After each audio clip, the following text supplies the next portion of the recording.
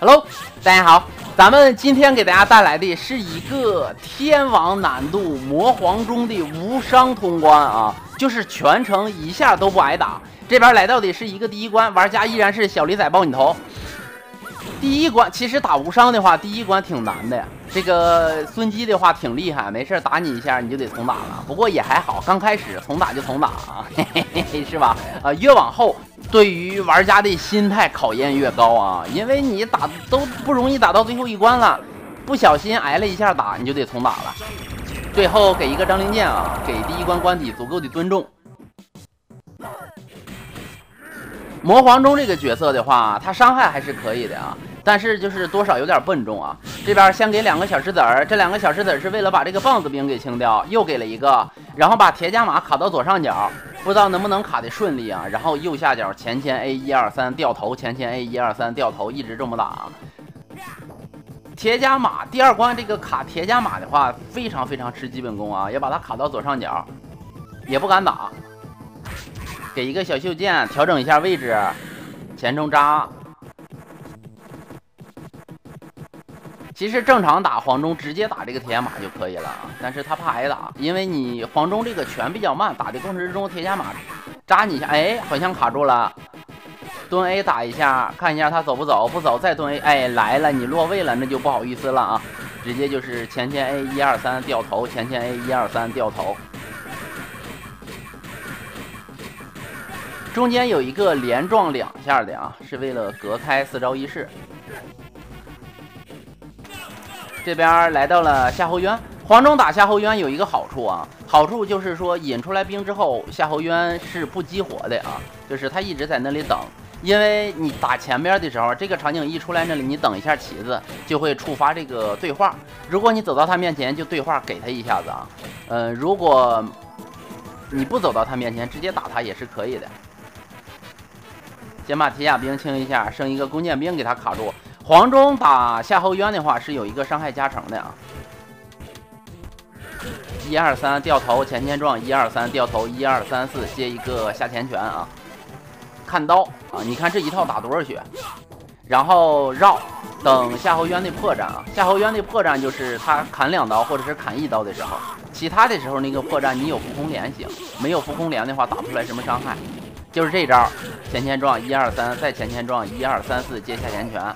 然后吃炸花追地，哎呦我去，追地都打这些血，再打一套应该带走了啊！1 2 3前撞掉头，1 2 3 1 2 3 4下前拳，伤害是真的高啊，但是不好打着他啊，因为黄忠的拳还是比较慢的。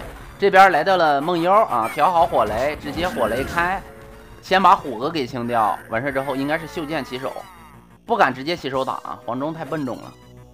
袖剑1 2 3 4接下前拳，打到板边了，他可能要吼你了。你看，果然是黄忠有一个跳下拳啊，还好比较好躲，也不敢打尾连啊，不敢打连招。这边直接是把弓箭兵给引出来，给必杀吧，能量也没啥用啊，黄忠能量没啥用。哎，这边再给一个必杀，跳没跳过去，跳下拳，这下跳下拳反应真的快啊。 再给一个百步穿杨，黄忠的必杀很次啊，伤害又低，而且你跳起来啊，往下这个打的时候，打完之后你往下落的过程之中，身上就没有无敌时间了，会挨揍。这边来到了墩儿哥前撞收前撞的时候，打出来的是0级的拳啊，可以掉头取消，你看是吧？他们这个位置卡的非常好。 然后再掉头，再打前撞，再打1 2 3掉头打10级的拳，1 2 3 4啊，刚好是一套4招1式，也是一个标准的黄忠10级以后的连招啊，最高伤害。失误了，还好是墩儿哥，这要是别的 BOSS 的话，可能挨揍了。这边来到了张辽，调好了这个黄忠的剑啊，上来直接就是一根黄忠的剑，完事之后，哎，再给一发，把它给清掉啊。 先主要是为了把铁甲兵给清掉啊！这里前撞1 2 3掉头1 2 3 4接一个看刀接跳 A 4招1式打旗，这边没有给升级掉栅栏那一招，不是他的破绽，咱打他一下。这边前撞停1 2 3前撞1 2 3掉头1 2 3 4，这套连招太羡慕了啊！然后直接前 A 给他打走，你不出破绽就前 A， 这边再一个前 A 给他打走，哎还不出啊，再给他打走，哎这下出了啊，又是这一套连招，距离感非常棒。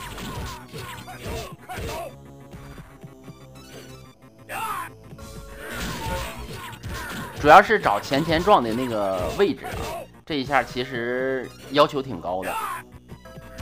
哎，你看我说啥来着是吧？啊，嘿嘿嘿嘿，他们也有时候失误啊。再给他打走，等他再漏一次破绽，咱就给他带走，带前 A。哎，这张辽挺尖啊。好，机会来了。好，直接一套正常连啊，咱们应该都是这么连招。这边来到了貂蝉，黄忠打貂蝉的话，是因为要走雷道啊，打3下不敢打了。黄忠打貂蝉挺难打，因为你打平 A 的第4式的话会挨揍。这边直接给毒爆气啊，应该是要用打晕不打醒这一招了啊。这一招的形成方式啊，是上一次你一定要是平 A 收招，如果上一次不是平 A 收招的话，形不成这个伤害免疫，就产生不了这个 bug 啊。这样的话就可以打3下，打3下不打醒，打的伤害非常高，再给一个毒，打2下，然后接下前拳没打到，这就是伤害免疫，暴气状态消失了，打不着了。完事之后直接给援军令。然后援军令让我严哥打一会儿，其实用不着这援军令我感觉，但是他这个伤害的话毒起晚了啊，没打上，然后躲着让魏延打一打。魏延给力的话能打点伤害，不给力的话没有招。前 A 他不敢打平 A 啊，黄忠、貂蝉、赵云这些角色打貂蝉的话，平 A 第4式都不能发。你打第4式的时候，中间貂蝉有可能要给你穿插他的强反了啊，就会揍你。这边来到了吕蒙，上来一个黄忠的剑，然后给飞盘跳 A 接下前 A 啊，接看刀，看刀这下伤害比较高。黄忠的飞盘特别好用啊，我老早就发现了，黄忠飞盘打吕蒙的时候命中率特别高，但是前一段时间我玩一把关羽就是扔空的几率就比较大啊。很多朋友们说我不太会扔，但是我不太会扔这事我认，但是我还是觉得黄忠的飞盘就是厉害，因为我扔黄忠的飞盘命中率是特别高的，但是关羽的命中率就低。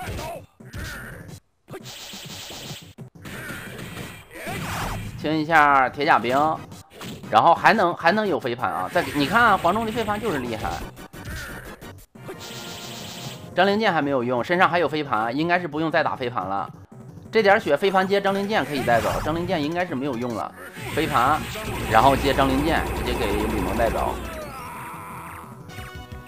貂蝉不是貂蝉了，黄忠啊，黄忠跳左慈的话也非常好跳啊，因为还是利用这个毒加暴气打晕不打醒这一招。这里来到了墨科哥，黄忠打这一段非常难打，难打的原因是又得打沙漠科，他又没有张角金，然后又得打沙漠科，又得躲着虎哥啊。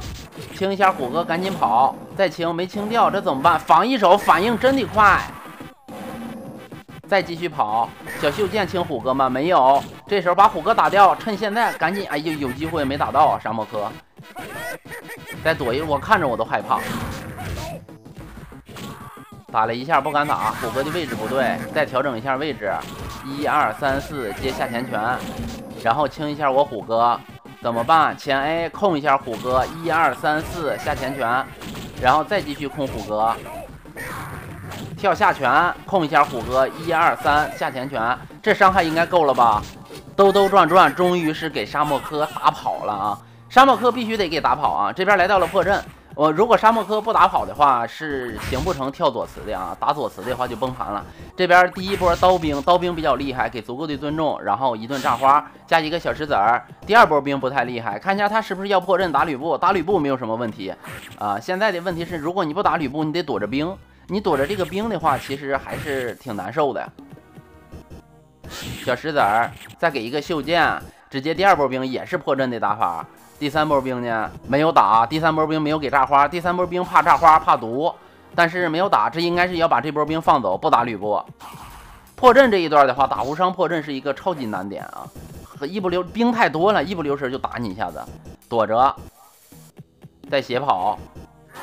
给一个炸花，完事之后加火雷，这波兵怕火雷，炸花加火雷，直接给他清掉。最后一波铁甲兵先给一个炸花，追地，然后再给一个炸花，应该是走了，过场景。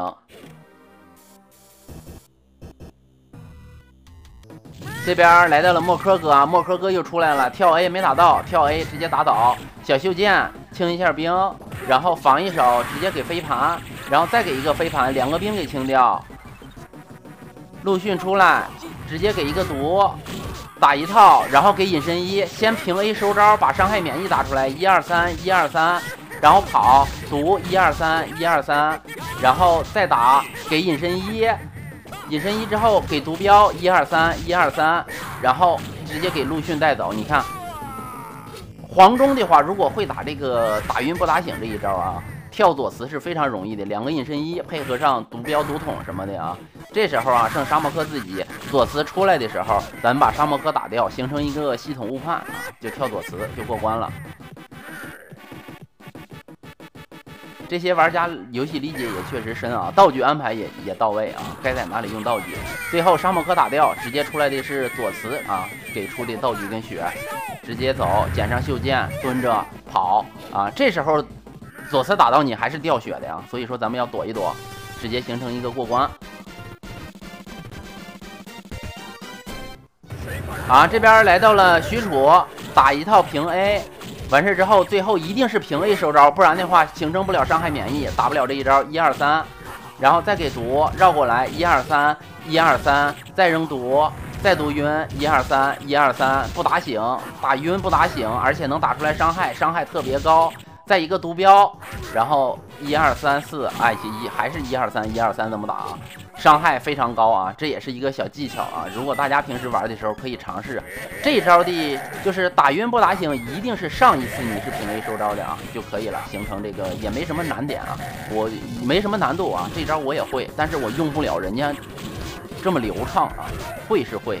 然后追一下地，盖哥就没什么好说的了啊。黄忠本身伤害就不低，打盖哥的话几套也能带走。这边转123，前撞，哎，连招失误了，想打高伤害。这边再转，扔手雷打他123，前撞123，掉头123，4接一个看刀。你看这是什么伤害？转手雷躲着点，他这个转手雷有点厉害。转火不打，转火接的是砍2刀。黄忠比较笨重啊，能不打尽量不打。他转圈的时候打他。转火这下还不打吗？还不打，等他转圈还是转火，转火依然不打，过来引，哎，转圈打他，转圈之后接的是扔手雷啊，他们这个连招也厉害，手法也好，这一套伤害太高了。引一下又是转火，重新引，哎，这边打他123，前撞123，掉头123，4接一个看刀。剩这点血，给个什么小袖剑、小飞盘什么啊，抓他落点也一样啊。下一关的话是不打大马跟魏延的啊，黄忠打不了大马跟魏延，打无伤，所以说他选择了前边是打貂蝉，然后走雷道啊，跳过大马跟魏延这2个 BOSS 不好打，然后打司马懿，打司马懿其实也不好打啊，身上留了白干酒跟杜康酒，这边打一套，不敢往前引，往前引小肥肥就挣脱了啊，就不是卡兵状态了，这边。再打一套，有机会就打，没有机会咱就给隐身一了。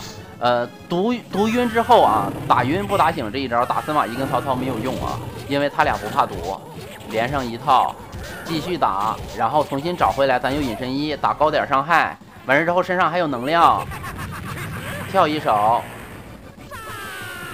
不给李广射虎吗？爆气，直接给李广射，好危险，好危险，能不能垫着？点儿真正。然后再给一个李广射虎，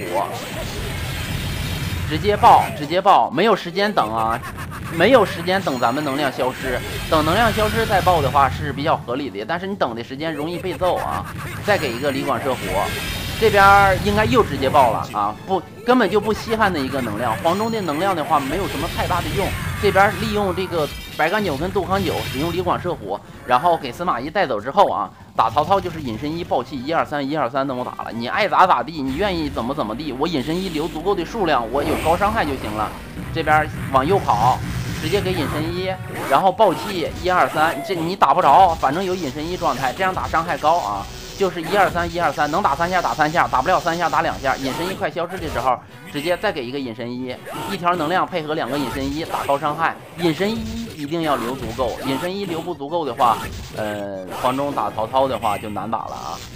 隐身再继续爆气，123，就这么打。你看这是什么伤害啊？可惜的是曹操不吃毒，曹操要吃毒的话，可以省点隐身可以省点能量，打的就更快了。别管怎么着啊，道具安排也合理，水平确实也是高啊，有点厉害。那就非常感谢大家的收看，也感谢小李仔的精彩发挥，咱们下期见，朋友们，拜拜。